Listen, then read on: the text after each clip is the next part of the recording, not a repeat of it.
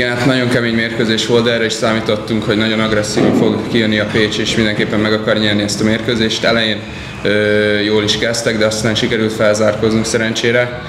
Aztán a vége az tényleg hihetetlen volt, ilyen végjátékot még nem éltem át, úgyhogy nagyon boldogok vagyunk, de még nincs befejezve a párharc, úgyhogy mindenképpen az a célunk, hogy következő meccsen befejezzük. Okay, not for sure not easy game. For sure not easy game. Both teams I think contribute good basketball. For the fans, it was a little bit more up and down. We play in high rhythm, both teams, and luckier team win at the end. Of course, we could win earlier, but we lost the focus. The last 3-4 minutes let the team from Pécs get back in a game and actually start winning. But of course, like they made 2 big shots, we made 1 big shot, and that was enough for a win. But series is not over. Like I said, it's still games to play. So see you on Friday.